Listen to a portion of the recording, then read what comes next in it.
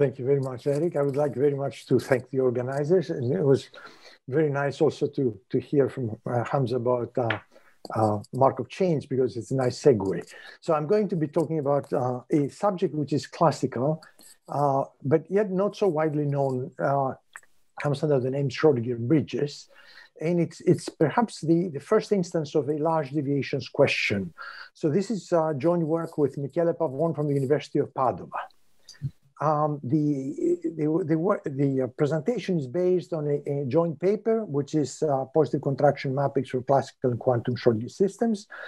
It relates to a well-known theorem in statistics, the synchron theorem, and there is some discussion in Wikipedia, which I helped write.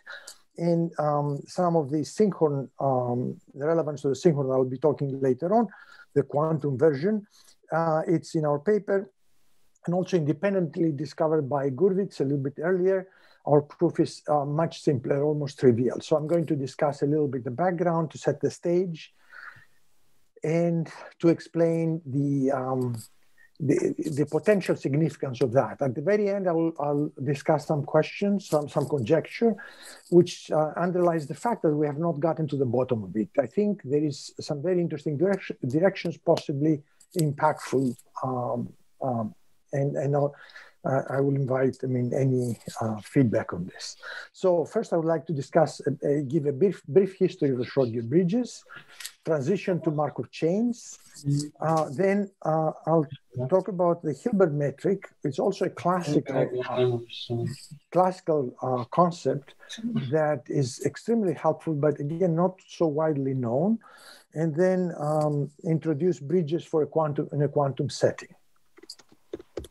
So just briefly, historically, the subject starts in 1931-32. Erwin Schrödinger had a Gedanken experiment of a diffusion that is constrained at the two ends of at the beginning and an end of a time interval. And he was concerned about a classical interpretation of Schrödinger's equation.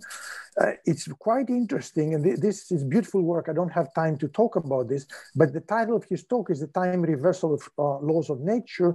Kolmogorov followed up with a very similar title. The story is very long, very interesting, and it relates to Nelson's stochastic mechanics, and there are many contributions, which I don't have the time right now to discuss. So, very briefly, what is the Gedanken experiment? He thought of a large number of Brownian particles that are supposed to diffuse all over the place, starting from some initial distribution, but they are constrained to abide by an observed empirical distribution at the end of the interval. And he asked the question, what is the most likely intermediate distribution at any point in time? So he wanted to find, so schematically, you have, let's say, some distribution of the particles at the beginning. You expect that something will happen at the end. That's what you expect to be the most likely as empirical, but you observe something different. And then you would like to find a law on the path of the particles, and that's what's referred to as the bridge. Basically, you want to change the measure in some way that abides by the prior, so you like one that's closest to the prior in relative entropy sense that matches the two boundary points. The bridge is the law that matches the marginals. So now I'm going to explain this in the context of Markov chains. Very interestingly, Schrödinger back then, by discretizing time and space, steering some approximations, he came up with the correct solution. And I'm going to explain a little bit more about the history after. So in the context of Markov chains, let's say you have n-state Markov chain, and you're looking at a path across time from beginning to t to final time t. You have transition probabilities, and then you're given two marginals. You're marginal at the beginning, marginal at the end, and you observe that the marginal at the end is not consistent with the law that was given to you. So in other words, if you have the transition from beginning to end, and then you bring into account the initial distribution, they don't match. So the problem amounts to finding a new law star here means optimal, which abides by the two marginals and minimizes the relative entropy to the prior law on the path space. So when you disintegrate the measure, so you have the law on the path space, you condition it on the pinned points at the beginning and the end, and you write down the relative entropy. You see here a term which can be, this is the law for the pinned bridges, and this, if agrees with the prior, this whole term disappears, becomes zero. So the problem simplifies to consider the transition from beginning to the end. So the problem reduces to, you're given a prior joint distribution between the beginning and the end, and you want a new one which matches the two marginals and minimize the relative entropy. So that's relatively simple with, when we have this understanding took a long time to come about, because you just write the Lagrangian, and effectively that's what Schrödinger did in his own ways. You write the Lagrangian, and then you have some Lagrange multipliers. These the terminology here, phi hat, goes back to Schrödinger. And in a continuous time setting, these are harmonic and coharmonic functions. So, and when you solve the problem, the new joint distribution between the states at the beginning and at the end of the interval is basically the prior scaled by these multiplicative factors to the left and right. So this is what's called diagonal scaling, because if you think of this as a matrix, then basically you multiply with a diagonal on the left and diagonal on the right that is formed out of the vector of phi and phi hat. And the transition probability, the corrected one, is again some diagonal scaling to the left and right. So if we were to write this in a matrix form, you have, let's say, the transition probabilities as a matrix. And I use notation as a column stochastic matrix because I think of the phi and the phi hat vectors of Lagrange multipliers as column vectors. So the conditions become this set of 4 equations. It's known as the Schrödinger system. So in order to solve the problem, you need to find vectors phi hat that relate as follows. The transition probability times phi 0 hat gives you phi at the end. This is some adjoint expression. And then the marginals that you're given is the entry-wise product of the two vectors. So you think of this as column vectors, and you multiply entry-wise the two vectors. We'll come back to this when we get to the quantum setting. Again, you're going to have in the quantum setting, you have a product of two Hermitian matrices that somehow the product has to be such that the product is a non-commutative product, and you get a Hermitian matrix. So if you have a solution to the Schrödinger problem, then the Schrödinger system, the solution to the problem is like that, which I wrote in the previous slide in different ways. So this new transition probability represents some sort of a change of measure on the path space, on the transition of the Markov chain. So very briefly, Schrödinger didn't have a proof of this, but he said the solution exists, except for some nasty marginals, because the solution, it's so natural and it makes sense. It took a long time for the theory to be completed and for the problem to be understood in this modern way as a large deviations problem. And this, a very simple way to solve the problem is what is also encountered in statistics as called iterative scaling. If you start with the the transition probabilities here, and you observe that the marginal is not equal to pi times p0, then you replace pi by a diagonally scaled version of it. You just multiply on the left with a diagonal, with this diagonal, so that you restore equality. So if you don't have equality here, you restore equality by scaling. But then, of course, you destroy the column stochasticity of the matrix. So then you multiply on the right now with a diagonal to restore this, and you proceed. This is called iterative scaling, and it was shown it's converging. There's a long history on this, and we're going to see basically a very simple proof of that. And the simple proof relates to a beautiful construct, which again goes even before Hilbert, but is known as Hilbert metric. It has to do with metrics in convex sets. In this setting here, you have K, a closed convex cone in a real Banach space. It's a beautiful tool. If you have a convex cone, this defines a partial order.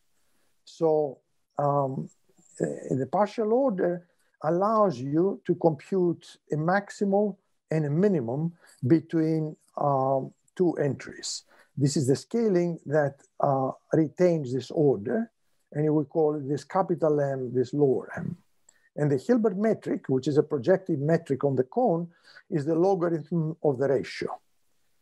There are two very interesting examples when the cone, the positive cone is the positive quadrant in Rn, and this is the context of Markov chains.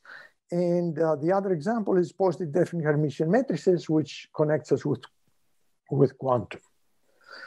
So then having that in place, we can define the gain of a map. The gain of a map is the least amplification, so the least amplification distance. So if you apply the map to two entries, X and Y, you want to see how it contracts. So it's like the contraction ratio. Now, a beautiful result, and I have here a very special version of this for linear maps of Berkhoff and Bushel, is that if you have a map which is positive and monotone, and if it's linear, then it is automatically contracting.